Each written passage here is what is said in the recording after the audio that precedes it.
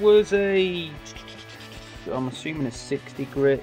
Yep, 60 grit. Changing over to 120, just to kind of smooth everything out.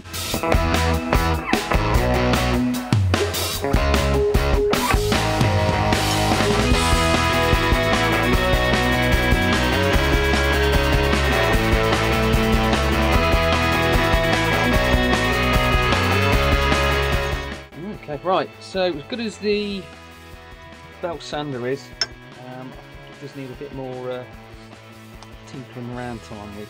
I think what I'm going to do now is just kind of finish this off by hand. I've got kind of the excess out of it. Right, so what I'm going to do now is drill out the two kind of pivot point holes. So I'm going to enlarge it to 18mm, so then I can then insert the insert the bronze, get it right, so insert the bronze bushes in. So yeah, let's crack them all out.